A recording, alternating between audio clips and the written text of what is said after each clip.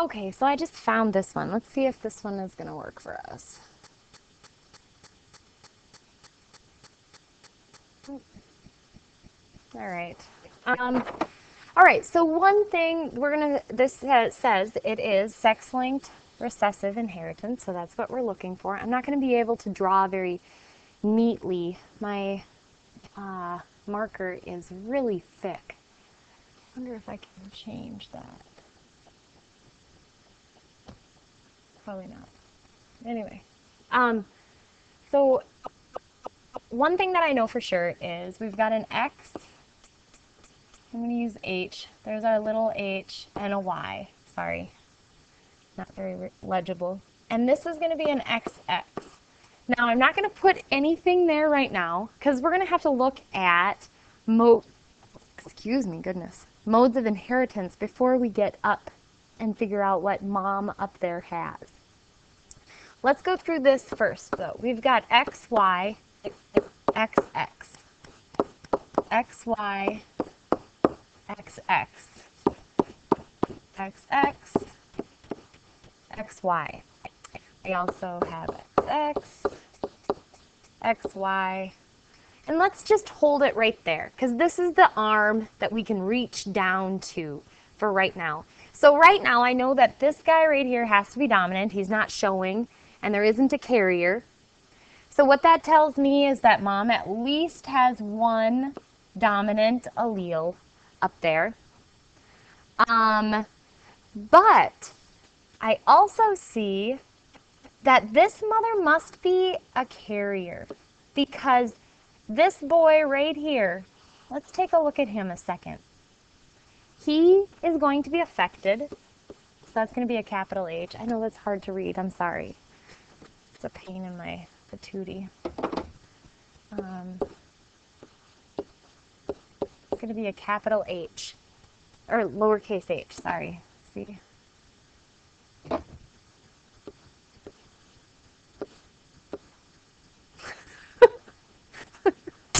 Oh my goodness. Anyway, so it's an XY, and he has a recessive allele.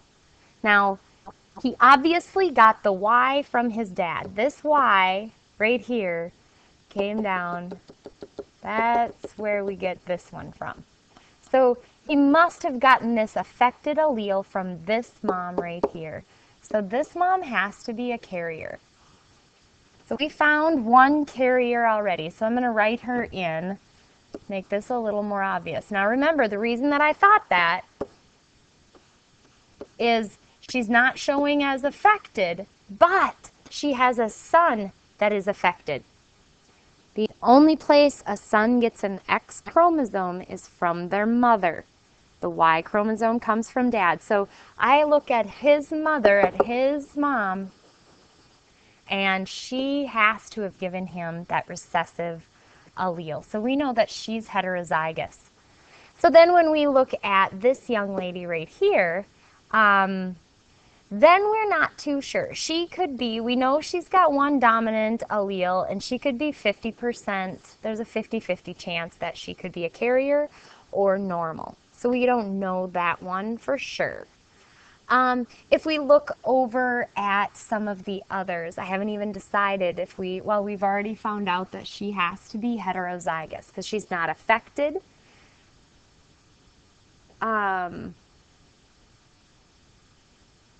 Nope, we have not found that out yet. If she does not have any affected sons, then there's a pretty good chance that she is not a carrier, but we don't know that for sure. So here's an example of kind of a dead end.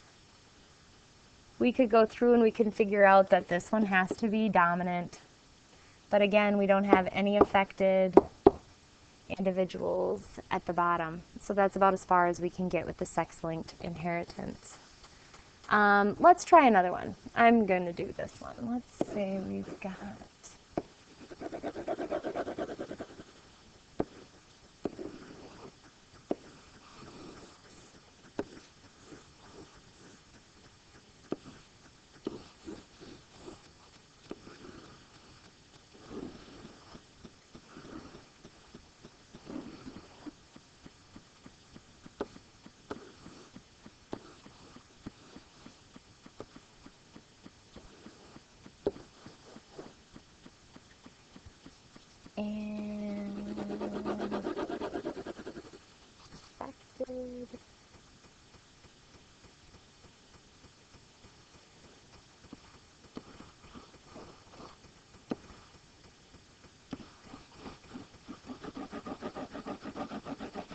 Okay, so let's work our way through. Once again, we can,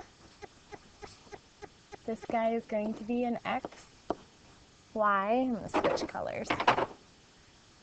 And he has to be affected, so I'm going to put the little H because he has to be affected. We're looking sex-linked. Remember, this is sex or X-linked recessive. Okay. Then our mom is going to be XX. We don't know her alleles for sure right now. You can make a pretty good guess just by looking at it. But let's just go through what we do know. Here's an X, X, X, Y, X, Y. Now here's a young man who is affected. So he's also going to have a lowercase h. Now it's tempting to say, well, he must have gotten it from his dad because they both are affected by this disorder. But the only sex chromosome this young man got from his dad was that Y. So he must have gotten that recessive allele from mom. So now we know, now we know mom's, sorry, that got in my way. Now we know mom's alleles. She has to be heterozygous. She has to be a carrier because she isn't showing, or that would be filled in. Yet she has a son who is affected. Remember, when it's sex-linked, if you have a son that is affected, the only place the son gets an affected X chromosome is from mom. That's the only place he gets any of his X chromosomes, is from mom. He gets his Y from dad. Okay, so we know this one. We now have figured out mom. There's really no way to know here unless she had some children that maybe we could tell if she was potentially a carrier or not. If she had any boys that were affected, then we would know right away she was a carrier. So that's what we can see over here. Here's our XY. We know that he is affected, so that's a lowercase h on there. That's what that's supposed to be. And since he is, this guy has to be normal. Since this one is affected, though, his X chromosome comes from mom, so he must get this lowercase h from mom. And since she isn't showing, we would call her a carrier. So we just figured out that one. Now we can head over to this one over here. Dad is normal. And when they marry in, you tend to assume that they're normal.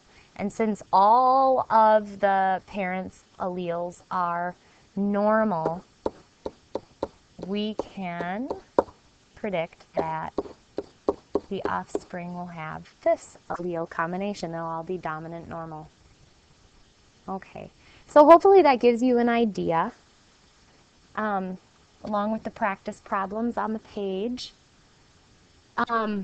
Let's look at blood type. Okay, so we talked about that the different blood types, the genotypes are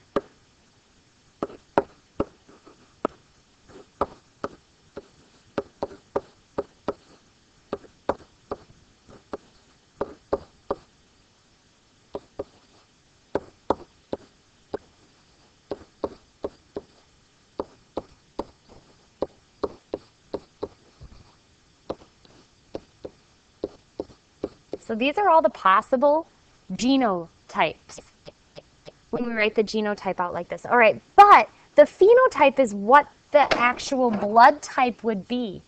So the phenotype is the blood type. So the blood type for these two is type A, because remember the O is recessive. And these are going to be type B. Again, here the O is recessive. This one, though, is going to be type AB. because A and B are co-dominant. That's where blood gets tricky. You got to remember that. That's just something you have to memorize. And then O is recessive, so the only way we get an O blood type is if you have two recessive or two O type alleles. Now we can have our type O blood type. All right, so let's do a problem where we're going to practice using that information. You can rewind back, or hopefully you have that in your notes anyway, but let's say you have, for blood type, let's say a mom with heterozygous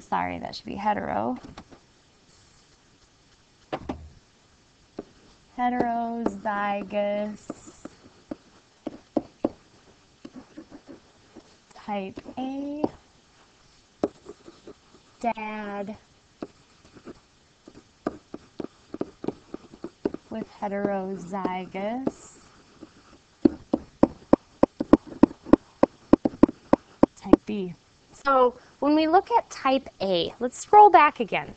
Type A, heterozygous. So these are type A right in here.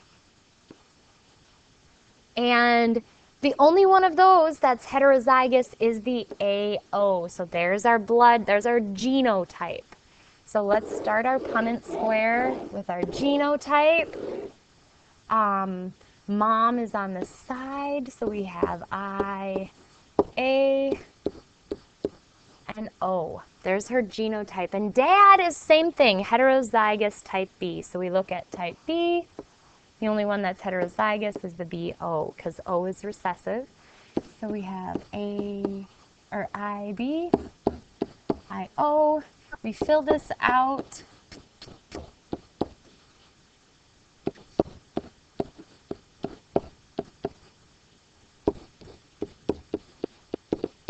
We still always put the dominant first. All right, so then we would say that the genotypes are AB, AO, BO, and OO. The phenotypes are type AB, type A, type B, and type O. 25% chance of each. And then, you could ask different questions. What are the chances of having a type AB offspring? What are the chances of having a type O offspring? In this case, it's 25% chance each, unless let's see. Yeah, that would be, they have a chance of having 25% chance of having each different blood type. We can do another one where, let's say mom is AB and dad is type O. So let's do a Punnett square. The only way you can get type O, remember these are autosomal, so we aren't putting X's and Y's. This is where we just use the normal letters because it's just the normal chromosomes. Right, and mom is A, B. So we fill this out.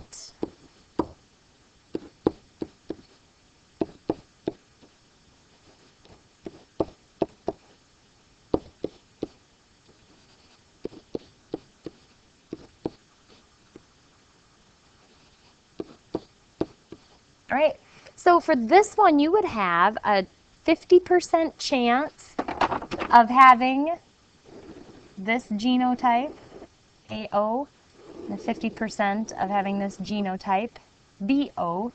So you have a 50% chance of being type A, a 50% chance of being type B. So hopefully that will help you figure out some more of those problems.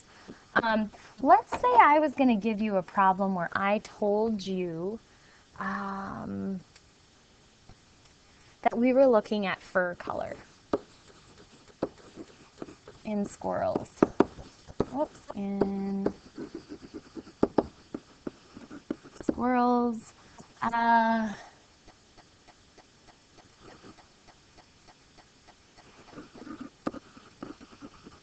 where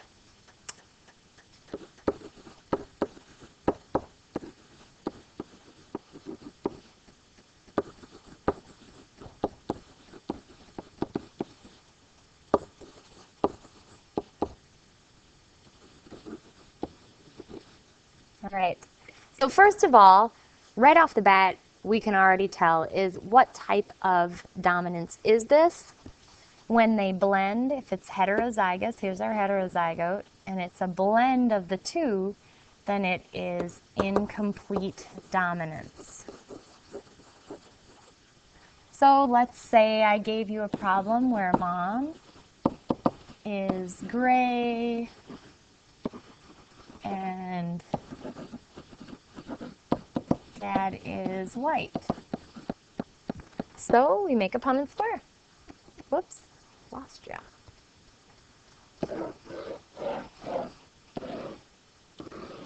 Mom is gray, so gray is already given to us, BW. And dad is white, there it is, WW. We fill it in.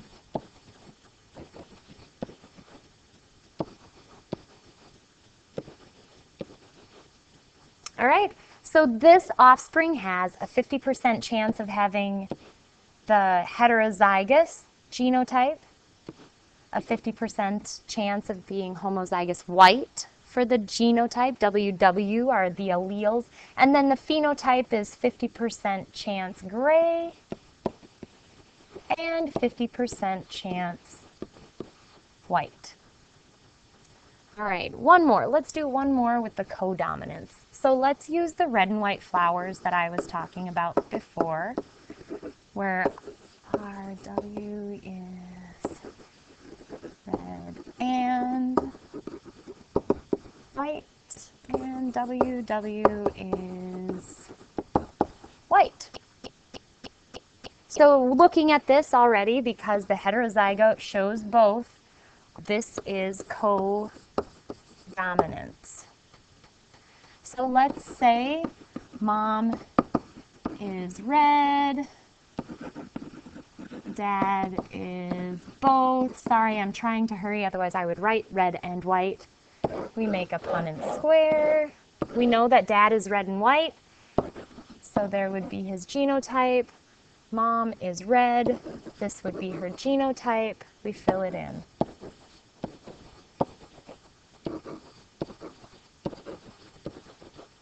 All right, the genotypes are RR, RW. Those are the possible genotypes. The possible phenotypes are 50% chance of being red and 50% chance of being both red and white.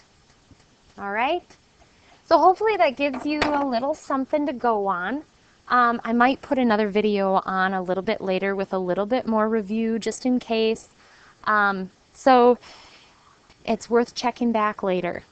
And unless it is already late Monday night, then it's not going to happen. But if it's 5 o'clock on a Monday night, then I might still have another one to post.